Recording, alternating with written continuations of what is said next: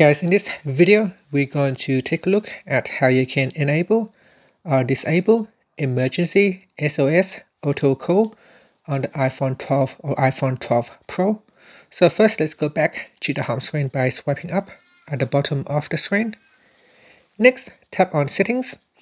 And in Settings, you want to go down and tap on Emergency SOS. Next, we want to go down and tap on Auto Call. So tap on Auto Call switch to turn it on or off. And it said that you may still need to specify an emergency service to dial when using emergency SOS in certain regions.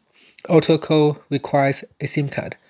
And that's it. Finally, you can tap on the back button at the top to go back to Settings, or swipe up to go back to the home screen.